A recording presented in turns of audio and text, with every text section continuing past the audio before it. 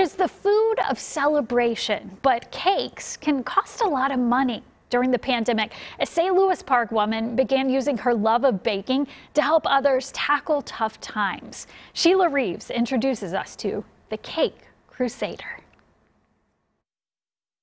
It's cold in Minnesota. Let's just give that a little blast for 10 seconds. Alison Smith knows her way around the kitchen. This is going to be tenuous and perilous on this plate. She's been baking for years. In England, we call this caster sugar. A passion still keeping her busy in her St. Louis Park home. This is my trusty Cake Crusader recipe book. As you can tell, it's seen some wars, right?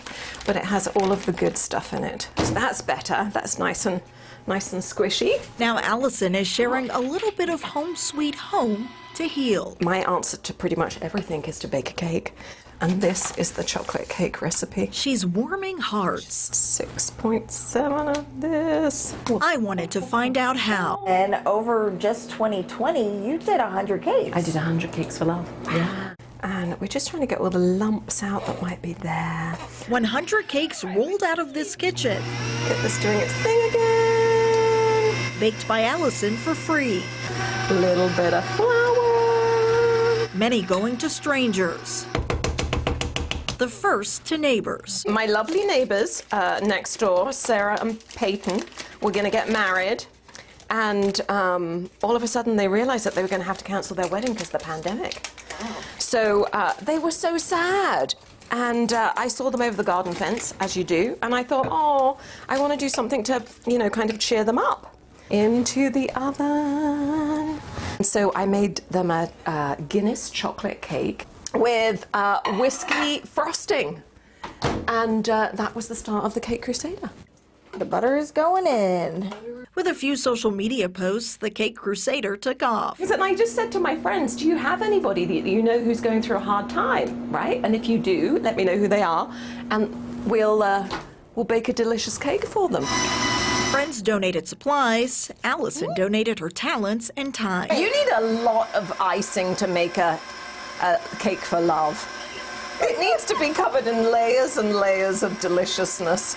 It needs to be extra sweet. Extra, extra sweet. There's a quote in, I think it's Teddy Roosevelt's autobiography that says, do what you can where you are with what you have. And just put a little bit in and then just let it mix in. When we're in communities, there are always people who are in trouble or need help or whatever, and so just do what you can.